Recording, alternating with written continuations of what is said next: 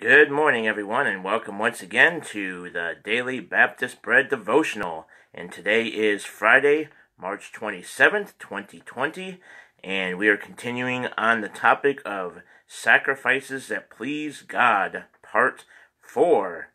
And the verse and chapter and verse is Hebrews 13:6b again.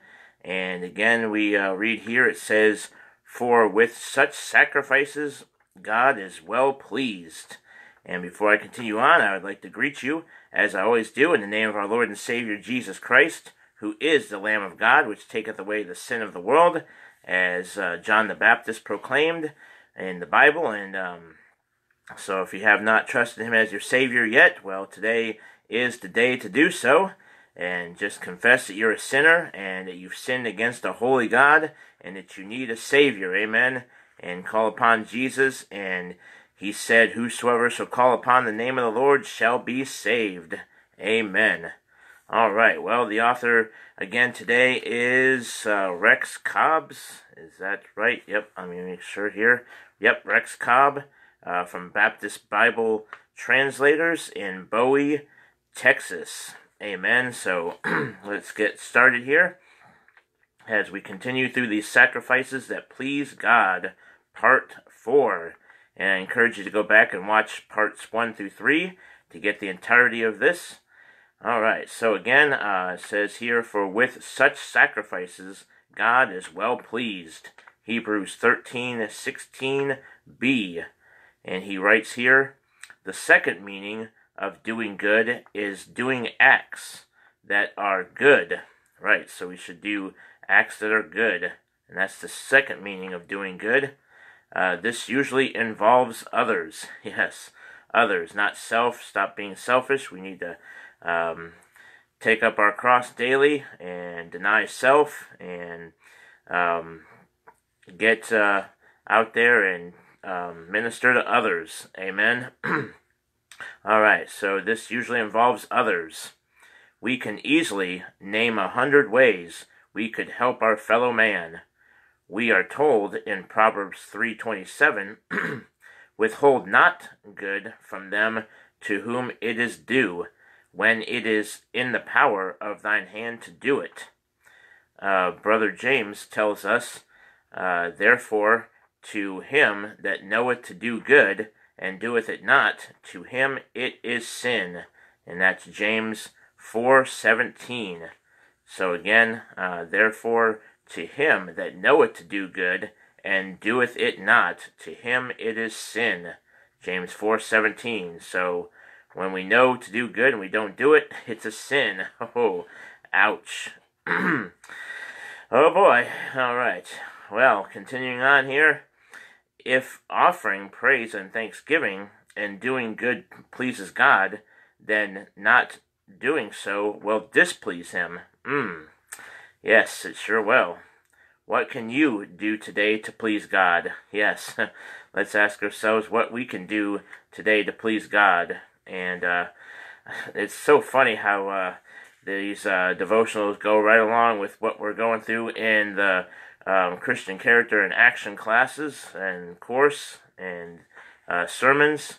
So if you check out Brother James Knox's sermon last night on things we can do every day, it goes right along with this. So I encourage you to go and check that out. He preached it last night, and it's on the website at www.jameswknox.org, or you can go to the YouTube page by typing in James Knox Sermons. Amen. And you can also look it up on the Facebook page. They have a Facebook page also, Bible Baptist Church in DeLand, Florida. So, again, what can you do today to please God? Sacrifices are costly. Yes, they are sometimes difficult, and they require some loss or discomfort on our part. Oh yeah, they sure do, because it's easy to do wrong, but it's harder to do good, and it takes work to do good. So let's try harder. Whatever we know about sacrifice, we have learned from God. he made the first sacrifice in Genesis 3 when he killed some animals, perhaps lambs. Well, we know they are lambs because it tells later that they were. If you read Abel, I mean, how else would Abel have known which type of animal to sacrifice unless he learned it from his father? Abel, yeah, learned it from his father, Adam. All right, and used their skins to cover the nakedness of Adam and Eve. God's ultimate sacrifice occurred about 2,000 years ago when he spared not his own son, but delivered him up for us all. Amen. Romans 8:32. God put the sins of every sinner on his perfect, spotless Son, and then poured out his wrath on Jesus. Why? All we like sheep, listen here closely, all we like sheep have gone astray. Even you, friend, if you think that you're good with God, well, you're not unless you've trusted Jesus as your Savior. We have turned every one to his own way, and the Lord hath laid on him the iniquity of us all.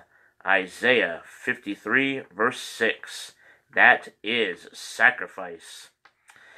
And that will wrap it up for today as we leave off, and we will continue in part 5, the final part, tomorrow. So, if you have not given God the right sacrifice, which is Jesus Christ, by calling upon him to be your Savior, well, that's what it says right here, that all we like sheep have gone astray. We have turned every one to his own way, and the Lord hath laid on him the iniquity of us all.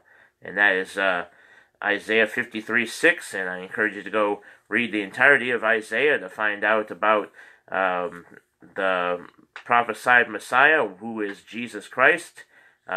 So, hope you'll trust him today. And if you're saved already, well, today is the day to do something good for the Lord. And it's a lot of sacrifice to do good. And so let's learn to do good. And amen. All right. Well, that will do it for the devotional part. And now let us get into the Psalm readings. Reading for today. And we'll be covering Psalm, I believe we're in 10, 11, and 12. So, 110, I should say. Not 10, 11, 12. 110, 111, and 112. So, let us get started here. And it says here in Psalm 110, if you have your Bible, please turn along with me. Or if you're not able to get to your Bible, like if you're driving or at work, you can just listen along and go back later and get this in its entirety. Alright, this is a Psalm of David. And it says here, The Lord said unto my Lord, Sit thou at my right hand, until I make thine enemies thy footstool. So this is God the Father speaking to God the Son here. And the Lord shall send the rod of thy strength out of Zion. Rule thou in the midst of thine enemies. Thy people shall be willing in the day of thy power, in the beauties of holiness. From the womb of the morning thou hast the dew of thy youth. The Lord hath sworn, and will not repent. Thou art a priest forever after the order of Melchizedek. The Lord at thy right hand shall strike through kings in the day of his wrath.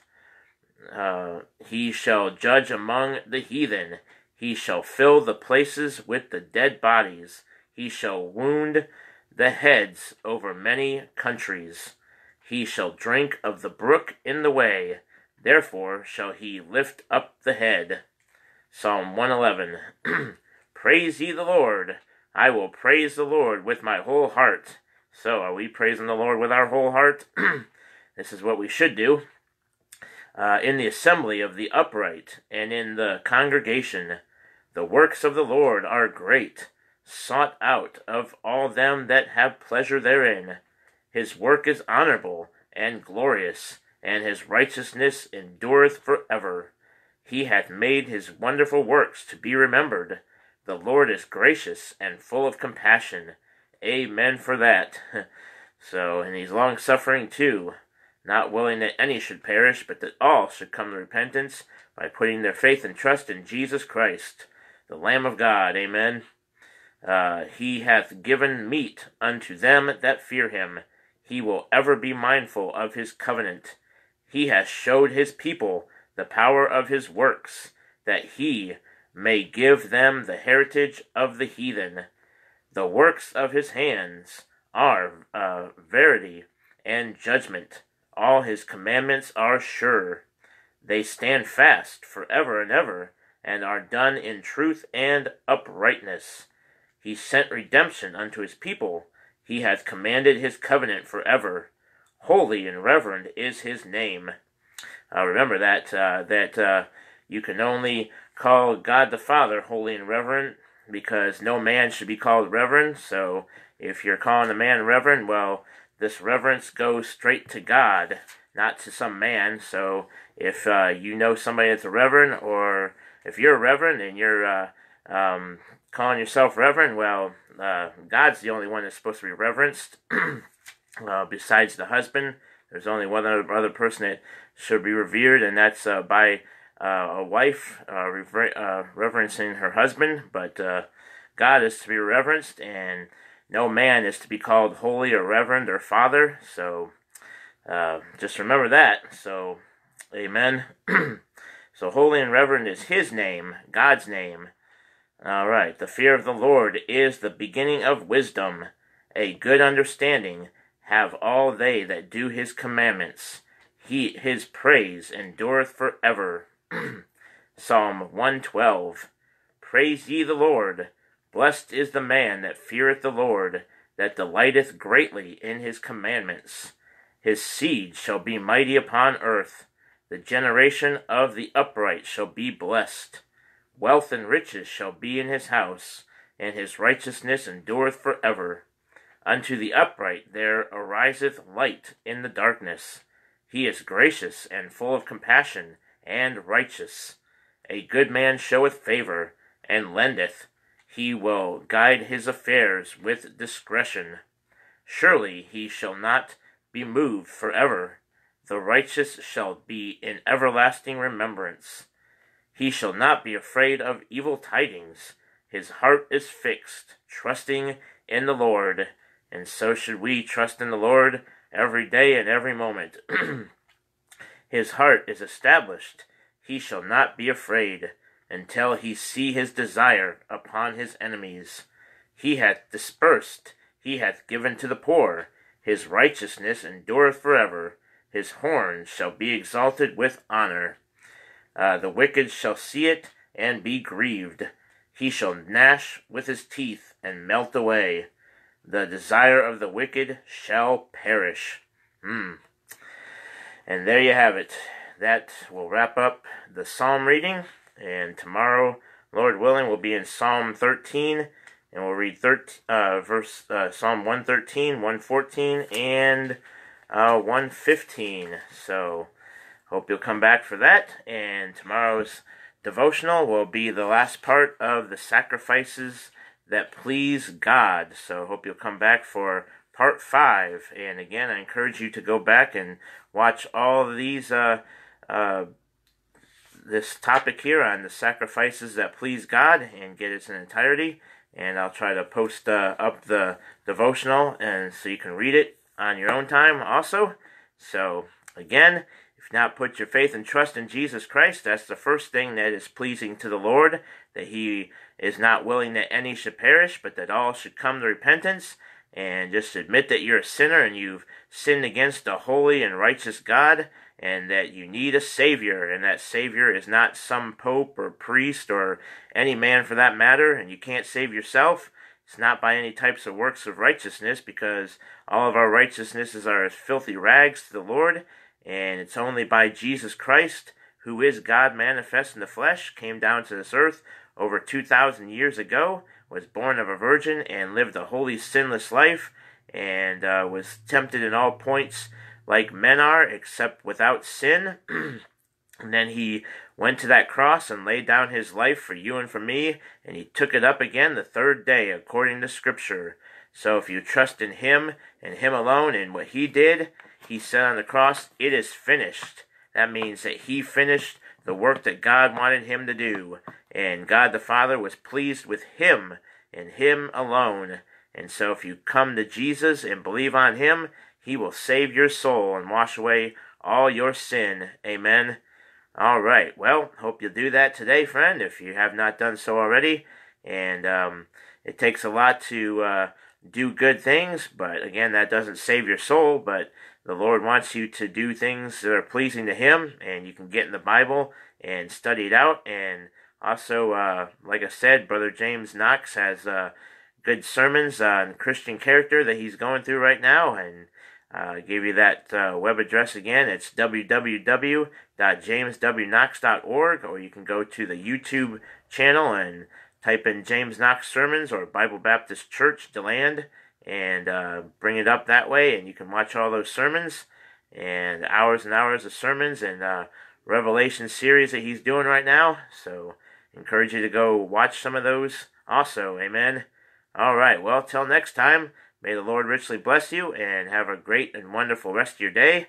And I'll be back here, Lord willing, later to give you the daily Bible reading as we start in 1 Samuel, reading the first 4 chapters. So hope you'll come back later for that. Amen.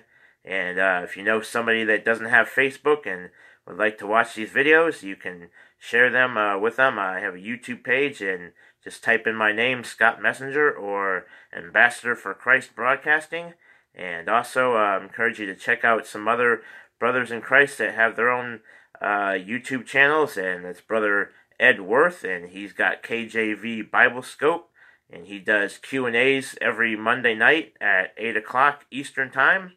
And so you can check out those. He does them live on YouTube or on Facebook, and then he posts them on YouTube for people to watch later.